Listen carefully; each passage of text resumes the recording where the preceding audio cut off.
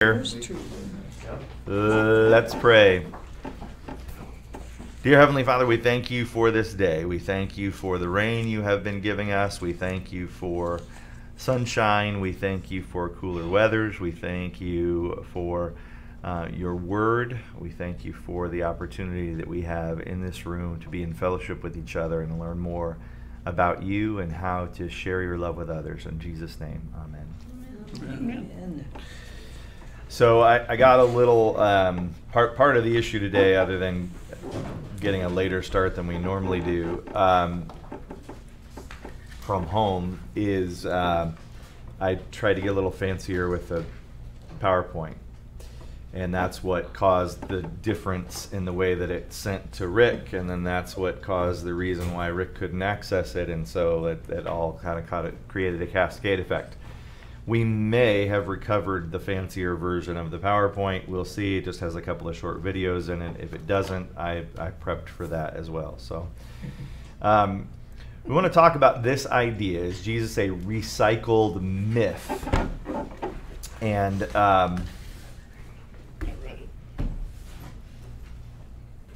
okay, already my slides are showing a little differently, so hopefully this won't be a problem. But what I find with my regular students is probably the same thing that you're going to experience, and that is many of them are completely shocked that this is a claim at all. They've never heard of it. And then others have actually found it, not only they've heard of it, but they found it a compelling argument, like it's actually shaken their faith. And so it's a good illustration of why I run my class the way that I do. What I'm trying to do with seniors is inoculate them against these kinds of absurdities so that when they do encounter them, so sometimes they're annoyed with me. They think I'm making up things. Oh, that's stupid. No one would ever say that. No, not only do they say it, you will encounter it, and I don't want you to encounter it later on when you don't have any kind of a safety net or any base knowledge to deal with it. So the whole idea here is can be boiled down to this little Latin phrase, post hoc ergo propter hoc. After this, therefore because of this. And it's bad logic, but it makes some sense to most people. So if every single Sunday Keith came in here wearing that shirt, and then some Sunday I came in wearing that same shirt, I probably will. You might conclude that I liked his shirt and went out and bought that shirt. Would that automatically be true? No. No, right? Could have given it to you. Could be any number of things, right? There could be a dozen different explanations to it. But the fallacy, the logical fallacy, is assuming that if this happened first, it must be the thing that triggered this other. It must be a copy, right? And so that's one issue we're going to take up with this. Always have to determine the premise. Yes, that's exactly right. I like circular reasoning. In this age of YouTube and TikTok, and I think we kind of summarize what TikTok was for anybody who's not familiar naturally. TikTok is this newer video form. It's a short form, very popular with young people, and it is a hotbed of anti-religion, but mostly anti-Christian videos. And what I have tried to explain to my students is that one of the reasons why those videos are so compelling is because they're short.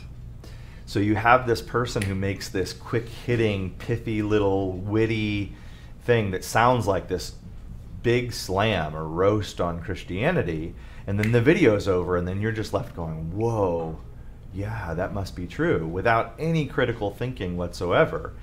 And what you'll find, this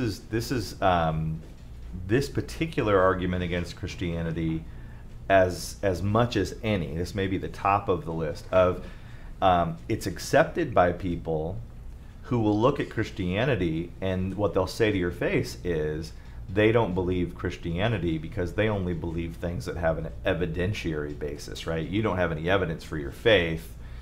I only believe things that have evidence. But then they'll take this claim and they'll just accept it without any critical thinking whatsoever, without any evidence. It's really stark. I can't tell you how many times I've encountered people like that. And there's another one, another kind of argument like that we dealt with earlier in the year, but we're going to circle back to. I just saw a TikTok video of this week of a girl claiming the reason why Christianity is definitely not true is because the Bible is just copies of copies of copies of copies of copies. And she has this look on her face like she's just discovered gold. Like, this is, ha ha ha, you stupid Christians, you didn't even know this, and I've learned this, and now I'm so smart. And it's just like, did you investigate that at all, or did you just get it from another video person? Because I know the answer to that question. Okay. So the idea is that Christianity is just copied from these dying and rising gods from the ancient world. And you may not even know there are dying and rising gods in the pre-Christian ancient world. That's true. There are at least some real similarities if you stretch your imagination a little bit. I'm going to share a few with you, and I enjoy sharing them with my students because they're kind of salacious, and of course that's appealing to them. I'll be honest with you, some of those same ones, I almost thought, I don't know if I want to share that with this group. It's a little... why not? But I'm going to anyway. But, you know, for example, Horus is from, anybody know what culture? Sumerian. Egyptian. Horus is an Egyptian god, and Horus's parents were Isis and Osiris. Okay, Osiris had a brother named Set. Set killed Osiris and chopped him into pieces. So if you were ever into mythology, you may have heard this before. Isis resurrected Osiris. So Osiris is actually one of the dying and rising gods that Jesus is supposedly a copy of, by the way. Resurrected Osiris by finding these pieces and putting him back together. Except for his manhood. And so she fashioned one out of gold. And then, supposedly that is how she conceived with Osiris the god Horus. So the claim that Horus was born of a virgin comes from that. And you go, oh, that sounds just like Jesus. No, right? It's comic book stuff. Yeah, comic book stuff. And the reality is, almost all of these mythologies were, even in their day, really presented to the people as, like, few thought this is a thing in history that had eyewitnesses. You know, the way that we think about Christianity, it's just like it's a really, in many ways, a completely different kind of thing. It was how people, almost every one of the dying and rising gods has an actual dying and rising mythology to it. The whole purpose of teaching that mythology was to explain to people why things died in the fall and came to life in the spring. So every year those gods supposedly, well, Mommy, why did the crops die? Because Horus died. Don't worry though, he's going to rise again in the spring and everything will come back to life. That's literally what those teachings were. And so that's largely what we're talking about. So I mentioned, depending on the source, sometimes you'll see, like, if you looked this up, you can find videos like one called Religulous, put out by Bill Maher, or Zeitgeist. There are these whole fairly famous videos, movie style, in length and that kind of thing. And what they tend to do is just this sort of dump kind of process. In other words, they don't spend any time trying to make the case that there's actual similarities. They just give you this long list of other gods that supposedly are just like Jesus. And the psychology of that is, because the list is long, or because their list of claims is long, that you'll just be so overwhelmed by it that you won't think critically about it at all. That's one of the hallmarks of lying. Yeah, absolutely. Right. Yeah, exactly.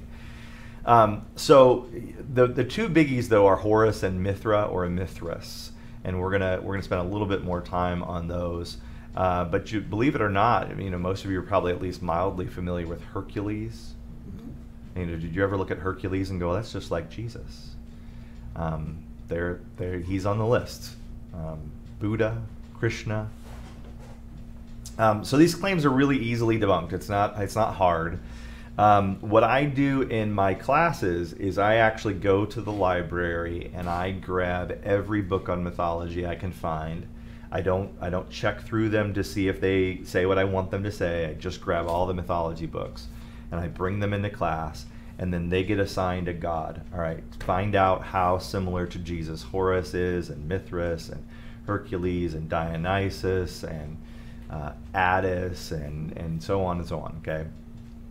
And then they do their little research, and they start, during the process, they come to me and they say, Mr. Grepke, I'm having a problem. What's the problem? I'm not finding any similarities. And I go, that's weird. I wonder why that is.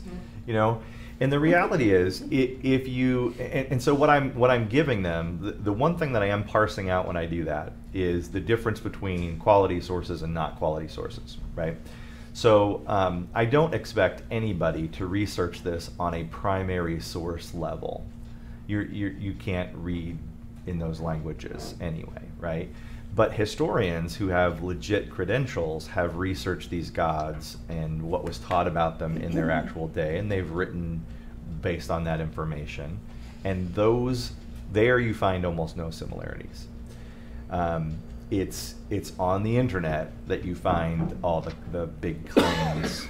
But there are other things. Like I said, there are some, for example, almost every fake god who's ever been in existence has claimed to have been born of a virgin. So there's a similarity that you could say is a legit similarity. And if you wanted to say Christianity copied that from other religions, I don't actually have a good way to debunk that claim. Because I don't have, as we talked about earlier in the year, I can't prove a virgin birth. Can't do it. Can't prove somebody didn't have sex from 2,000 years ago. So if someone wanted to make that claim, I would just say I'm not gonna argue that point with you. I have other ways I would explain to you why I think it's reasonable to believe Jesus really had a virgin birth, and of course that starts with the resurrection, and then you work your way back. If you have real evidence for an actual resurrection, then the other teachings about Jesus are reasonable beliefs to have, even though you don't have evidence in the same way for a virgin birth. Okay. So here's my, well, we'll see what happens. I don't think this will play, but if it does, great. No evidence. Oh, sorry. I don't know if we'll have sound. That will be one of the twists. Just kind of an experiment today, I guess. Oh, didn't play. Okay. So what I did, though, is I screenshotted some of the video. So that's what this is. That's why it looks like a video, but it's not. So Mithra, or Mithras, born of a virgin, supposedly, born on December 25th. That's a popular one. 12 disciples, performed miracles. Dead for 3 days and risen from the dead. Dionysus.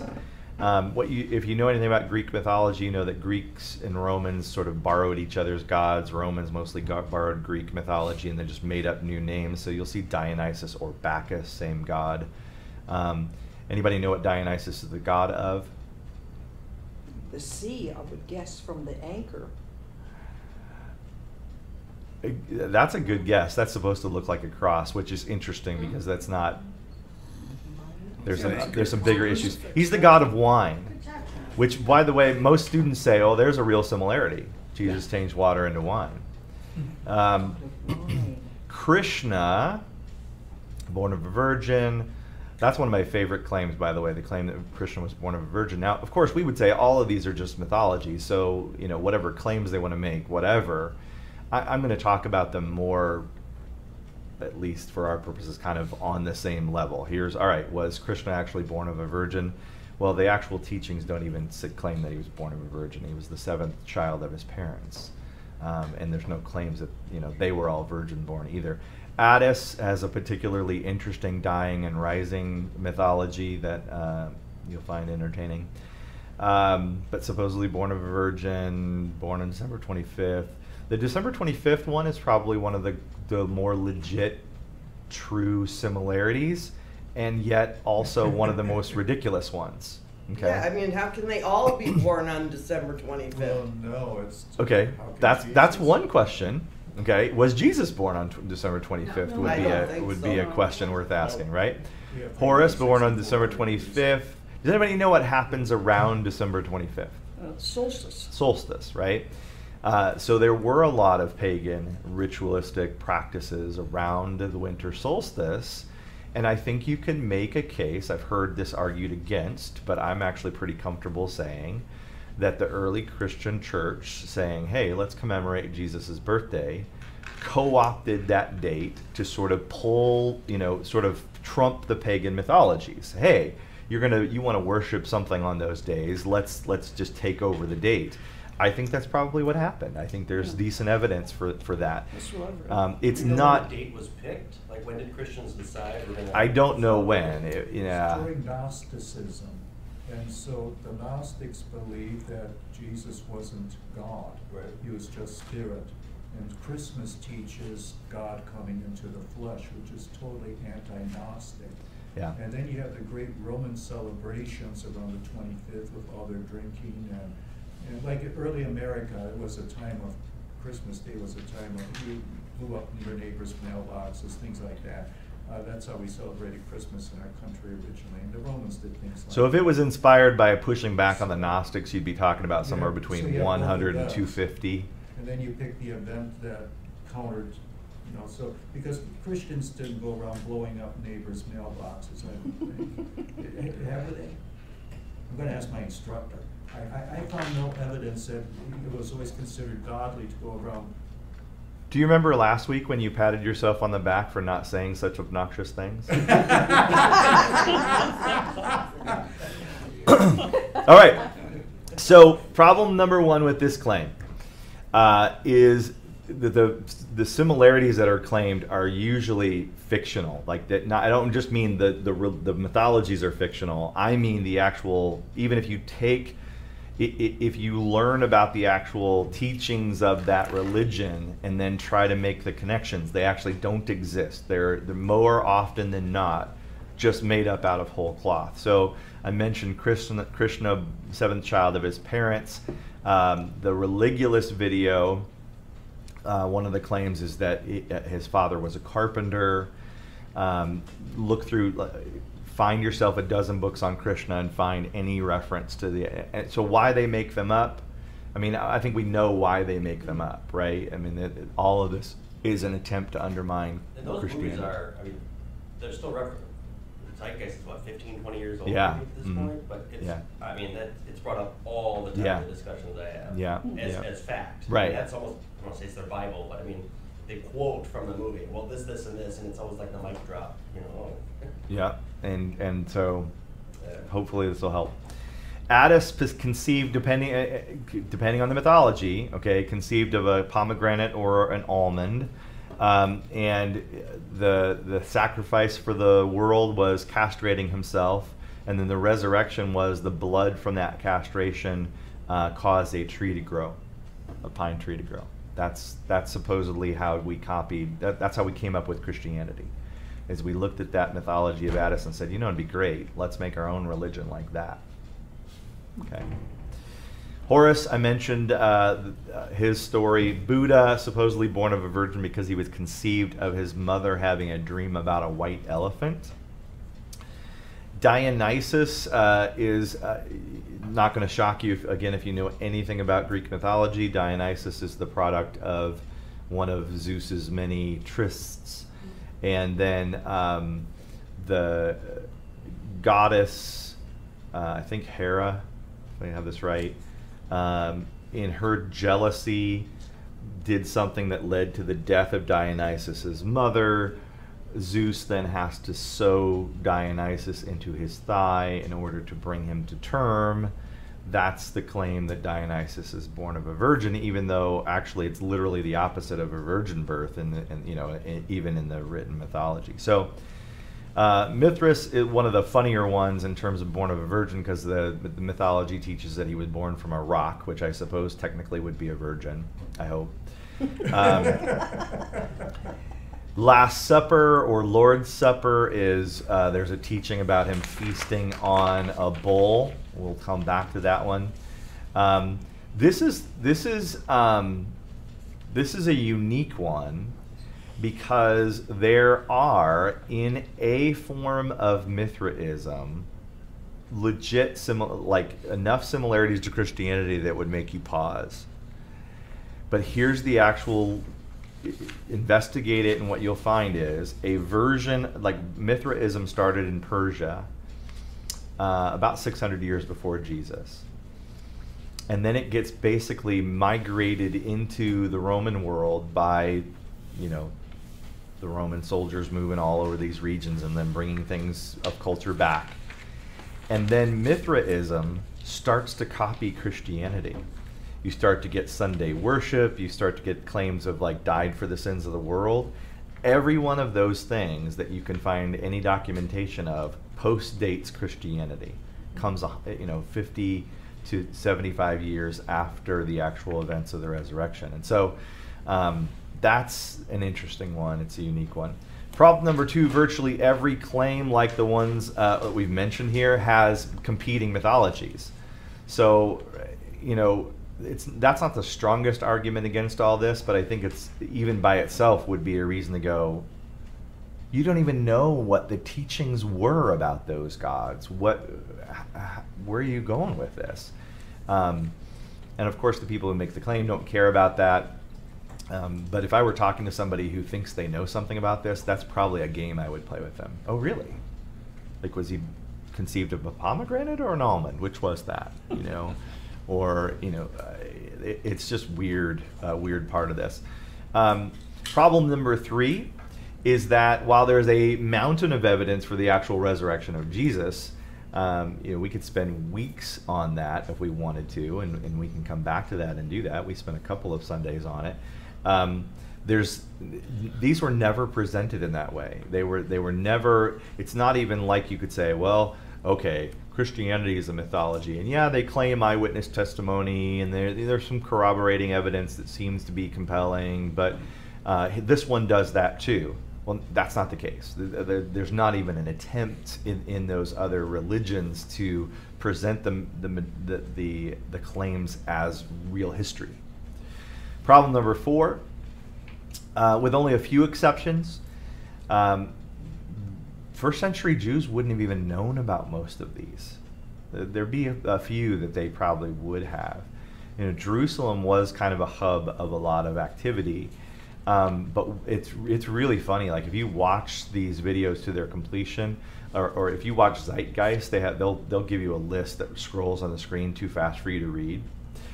And but if you slow it down, you'll find references to gods in other places of the world that weren't known to the people of Jesus's area until 1,000 to 2,000 years later. In some cases, only recently have we understood, Quetzalcoatl, from Mesoamerica. Did the Christians copy Quetzalcoatl? No. Are there actual similarities? No. Do you find claims in these videos that we copied that one? Yes. It's really way out there. And again, it's stuff like that that makes some people think that what I'm doing here is I'm making up something that nobody really argues this, but they do. Problem 5, some of the claims are entirely superficial. We mentioned December 25th. If somebody brings up the December 25th, I say, well, the Bible doesn't teach that Jesus was born on December 25th anyway, so what are you doing with that? If the idea is that's supposed to be another evidence that the Christians who made up Christianity, right, the people who wrote down the Bible, were copying these things, then then why is that not in the Bible? But the bigger issue is we're not even really claiming that Jesus was born on that date, and I'm willing to concede that we probably did co-opt that date. I don't have a problem with that. Problem number 6, this fallacy, right? Just even if you had real similarities, so if you had the dying and rising thing or the virgin birth thing, you can't conclude just from that we copied it. I will say though that I think I wouldn't use this as a primary argument, right? I wouldn't walk up to somebody who thinks this is true and go, oh, well, just because Jesus came later doesn't mean that we copied that. I think that if you're already sort of skeptical, or maybe you're even a Christian and you don't like some of the theology of Christianity and you're kind of looking for, that's what I find the most, by the way, is that there are people who are raised not very, I don't know, their Christian upbringing isn't properly gospel focused. It doesn't contain any real foundation for how to stay strong in the faith.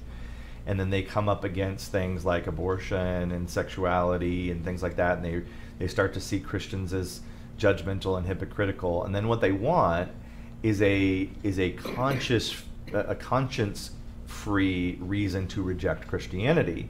And so what they do is they find something like this, and they say, it's all made up anyway, and then they walk away, and then they've got something that they can tell their loved ones is the reason why they've rejected Christianity, even though the real reason is the sin stuff, right? That's super common. So again, I think that if there were real similarities, I think there would be reason to say, let's sit down and think about that. I wouldn't blow it off. Next problem, first century Jews have no motive to dump their actual religion. So to me, this is one of the more powerful arguments against this. When we think about the history of the Israelites, they did actually have a kind of a history of bringing in these false gods, right? You could say, well, go back into Old Testament times. That's what got them into the most trouble most of the time, right? The question, though, is there any historical evidence that that's the ongoing problem in the time of Jesus? And I would argue absolutely not. In fact, the opposite was happening. What had happened by the time Jesus came along is that you have these competing groups of Pharisees and Sadducees and Essenes all competing to show they were the most orthodox, right-worshipping group of Jews, right? So you have an era, that's one of the, when you read the Bible and it says Jesus came at just the right time, I think that's true in dozens of ways. Like if you ever asked, my students would say, well, if Jesus came now, it would be somehow better. We'd have video evidence or something like that, right? And there are lots of reasons. We talked about a couple of these before, right? For one thing, we wouldn't execute Jesus for blasphemy, and he needed to die for the sins of the world. If he came earlier, you wouldn't have the advantage of all the Roman roads and all the ways that the gospel was able to be spread after that. One of the things that's also true is that if Jesus had come earlier, right in the heart of a time when the people of Israel were, grabbing different religious practices to kind of, warp Judaism, this would have a completely different feel than it does. But the reality is, there isn't any good reason to think that time period of Jewish people would have said, it's a really good idea. Let's tick off Yahweh by, pulling in all these pagan gods and then calling Jesus God. That's a weird claim to make. Now I get, by the way, why a lot of people wouldn't think that's a strong argument. I do. It's one of the things I think is really compelling. I don't know if a skeptic would find that terribly compelling. If you were having this conversation with a loved one or somebody who you're actually having ongoing conversations with, that might be a useful thing to bring up. Problem number 8, if Christianity were merely an amalgam of pagan mythologies, that would have only served to make it more relatable to the Greco-Roman world. So if you think about that, right? So if you know anything about early history here, in the Roman world, the biggest problem that Christians were having is that they refused to worship these pagan deities. That was the conflict. If they would just bow down to these other pagan gods, they would be allowed to call Jesus one of their gods. That would not have been a big deal. The biggest problem that was causing persecution for them is the exclusivity of Christianity.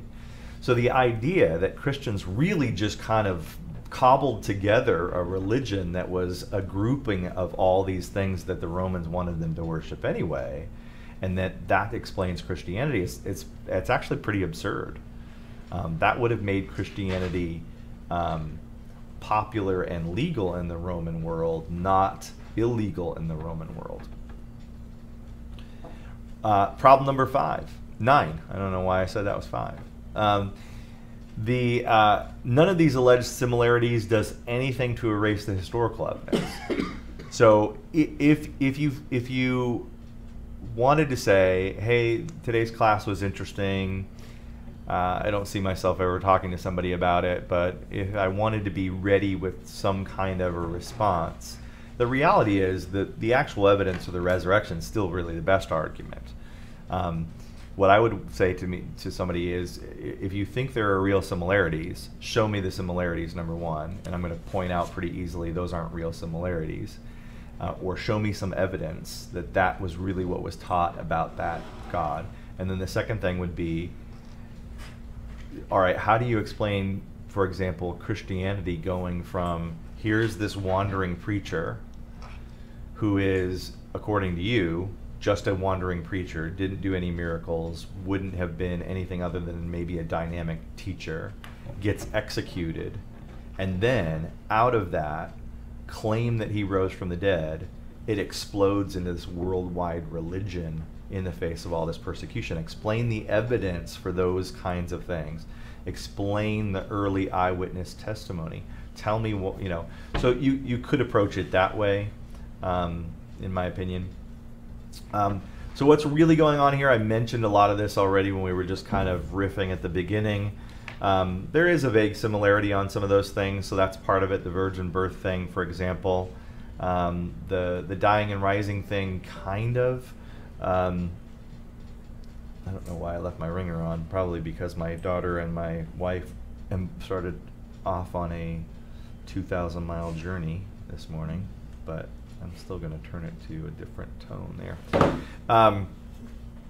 So there is that vague similarity. We mentioned this growing seasons thing. One of the biggest things that you'll find in this is the teachings that are known about these so-called gods are so vague that is actually what hatches some of this. Okay, so Mithraism, for example, if you look up Mithraism, what you'll find immediately is its category is mystery religion or mystery cult, because at the time that it was actually being practiced, it was even done in a secret fashion. And so what historians find is they're very frustrated to find actual information about these religions because they were actually practiced as secrets to begin with. And so what that creates is a void, which allows anybody with, a computer to make up and fill in the gaps. And so that's a huge, huge part of it for sure.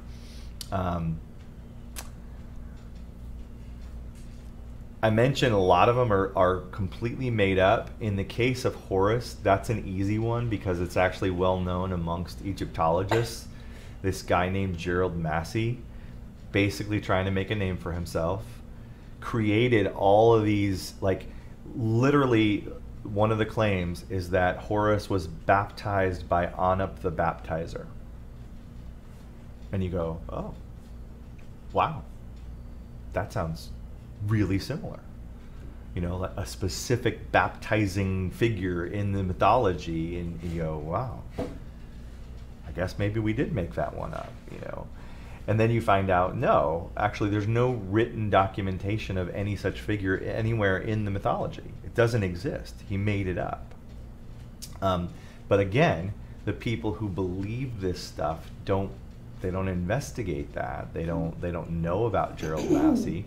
It just gets repeated and repeated and repeated and lives forever on the internet.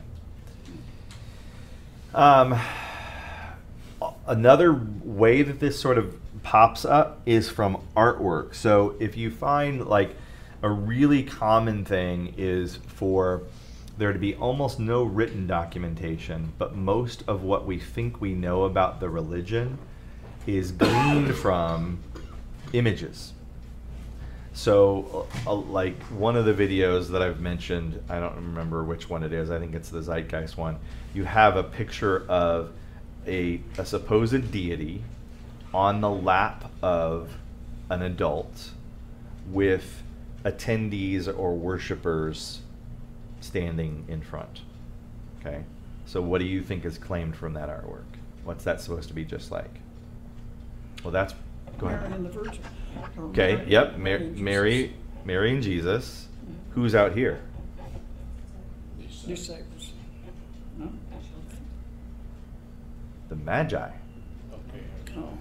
Now, you might say, well, why is that any different than the disciples? Because it's a little bit more specific, right? If I claim it's a visit from the Magi, it has that greater level of, oh, you know, disciples is a more general idea, but that guy was visited by the Magi? Well, no, there's no teaching about anything like that in the religion, but there's this image and then this interpretation that's put on it. The most common one is when you see any kind of supposed God with his hands outstretched, which is supposed to look like crucifixion, right? It even has a name. If you see someone with their hands outstretched, it's called standing in cruciform. Now, never mind that the gods that this is claimed that we copied the crucifixion from them were worshipped at a time when actual crucifixions were not a thing, right? Actual crucifixions come up 1,000 years later in the Roman world, but the idea that this God with his hands outstretched, which could mean 1,000 different things, right? There's no cross involved in this artwork. There's just the hands outstretched. There's no stigmata. There's no other reason other than hands outstretched to call it something like a crucifixion. But that's what you'll find if you watch these videos. Sometimes the claims are made off of just playing with the jargon. Okay, so I mentioned that Mithra had a meal in the mythology. Do you remember? He feasted on a bull. Okay, so all I have to do to make that sound like it's Christianity copied it is call it the Lord's Supper. Right? Or you'll have some of these religions that will have some kind of a washing, something like that, right? All I have to call that is baptism. And if I use those words, suddenly it sounds like there's this actual similarity when the similarity is superficial, right? That's a big part of it. That's pretty common. In the case of Mithraism, Well, with jargon. You're one Am I off? behind. Yeah. all right, sorry. Go.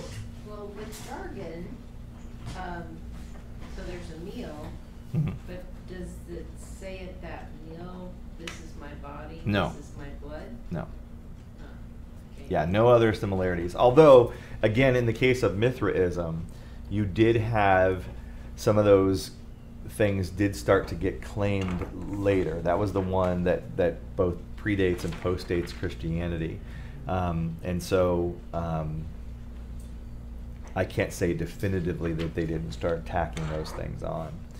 The original teachings about Mithra were super limited, very secretive. The rock thing dates back to Persia, and the bull thing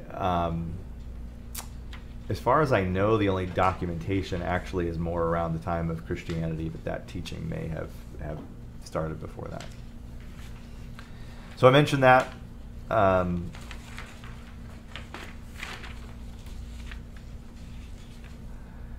Now, I'm going to see what happens here, because with Isaiah logged in, this could potentially work in a different way.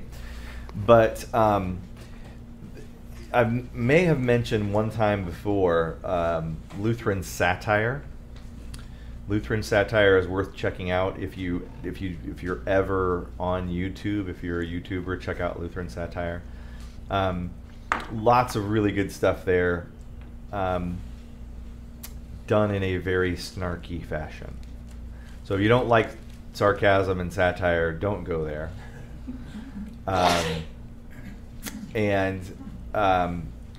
When I first started watching their videos, I sometimes would think, I don't know if this is the best way to handle this, because it's so mocking.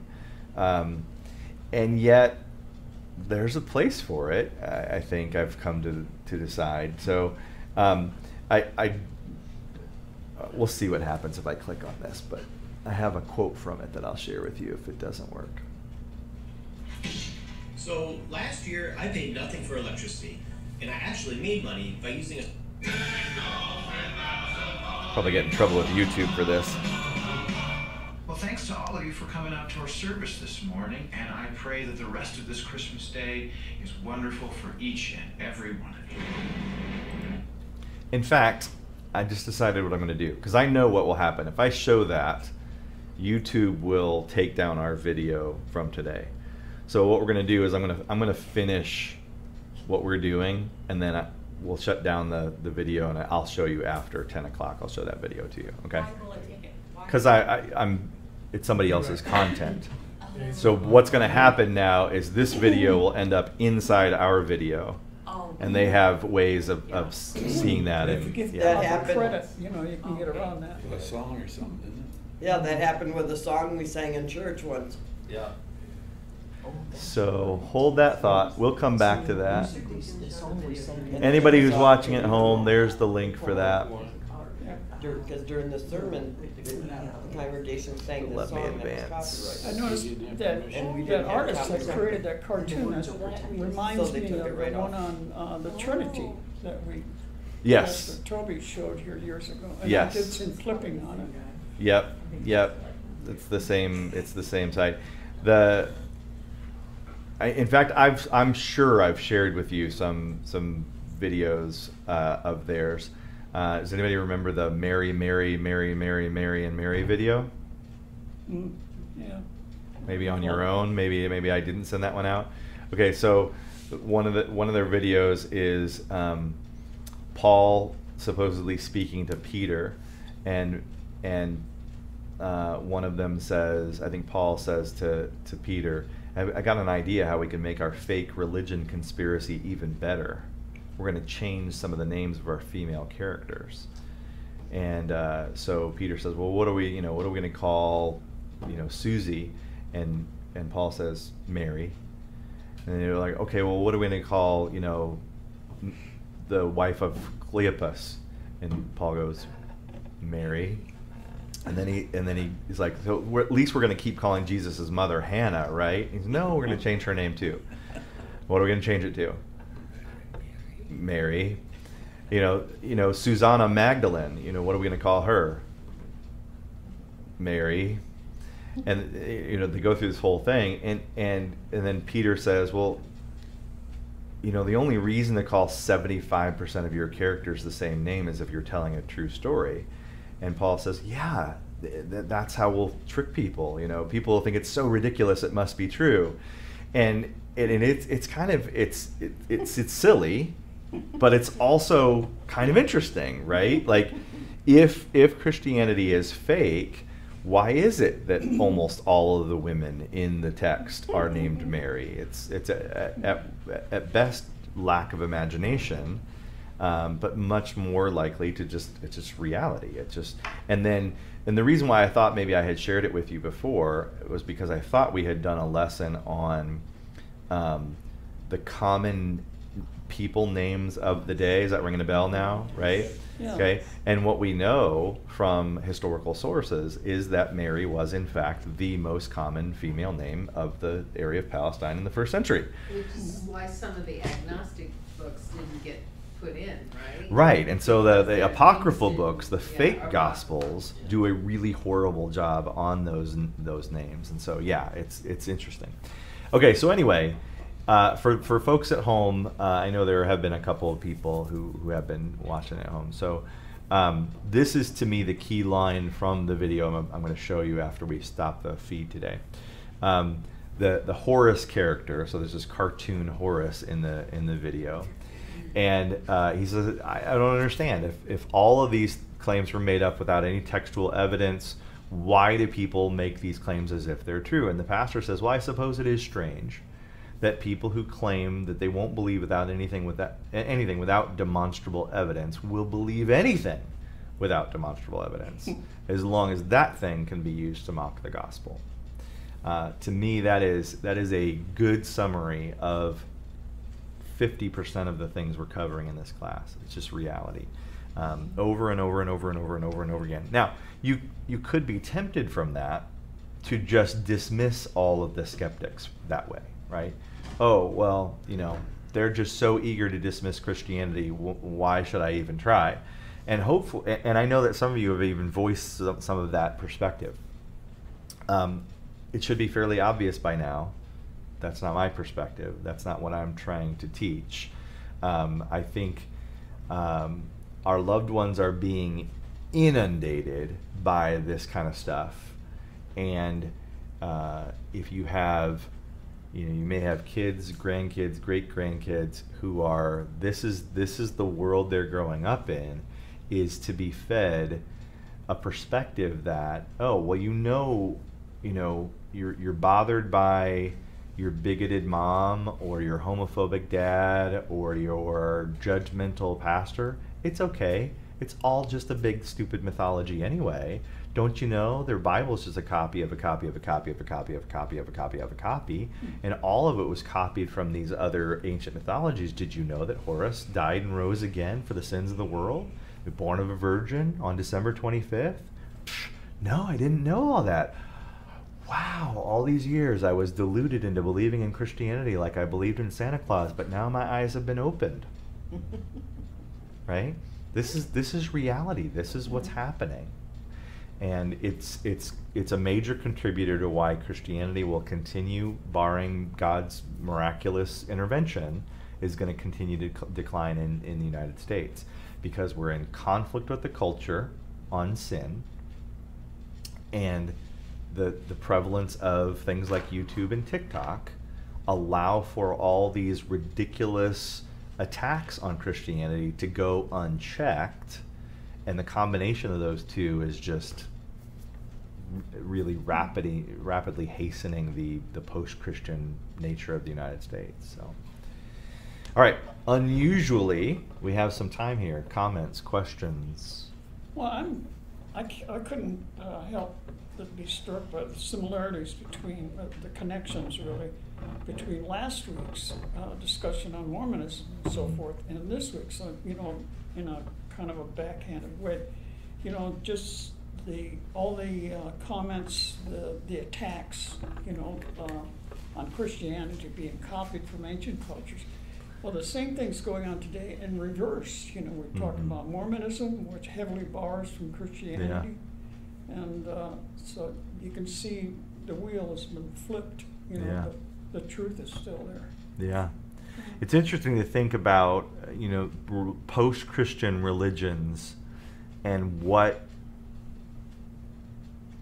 the motives are. The motives are all very interesting to me. So, like, for example, when I think about the beginning of Christianity, and you ask, all right, if somebody was faking Christianity, what were they trying to accomplish? What was the goal?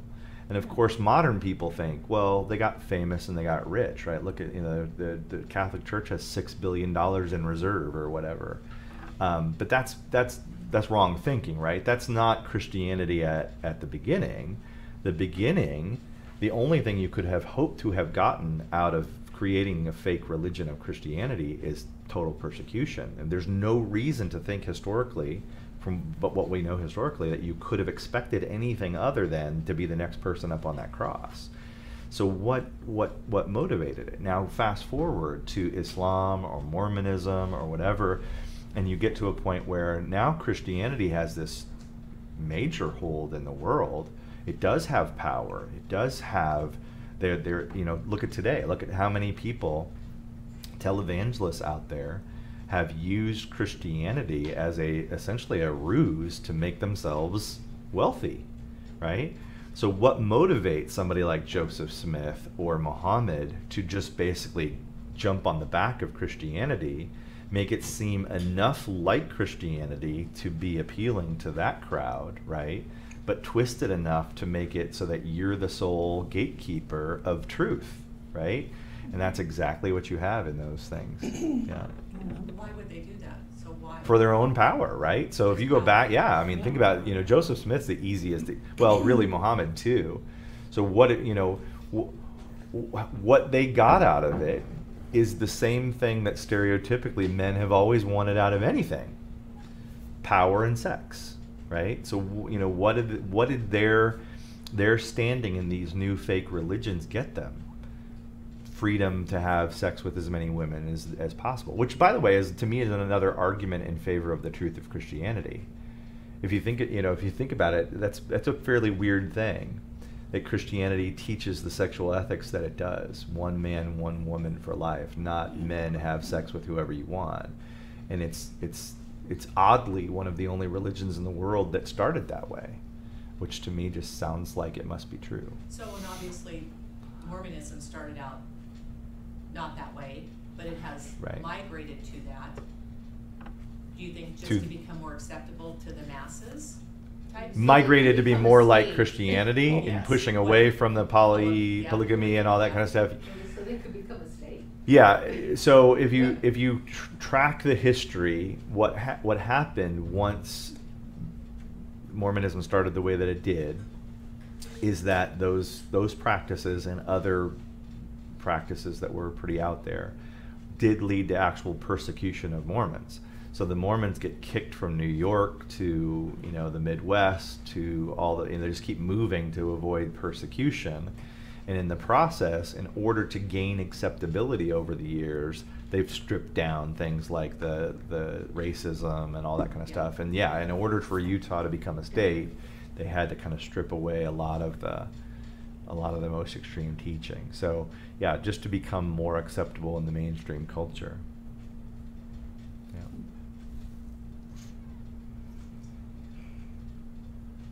You made me say some things about Mormonism today that sounded more mocking after I spent a whole hour last week trying to be loving and respectful. It's your fault. No. I wonder if there's a board game out there someplace. Create your own religion. Yeah, that there probably is somewhere, actually. And if there's not, you may have just found a way to get rich. All right, well, let's go ahead and close things out, and then I'll show everybody here the other video.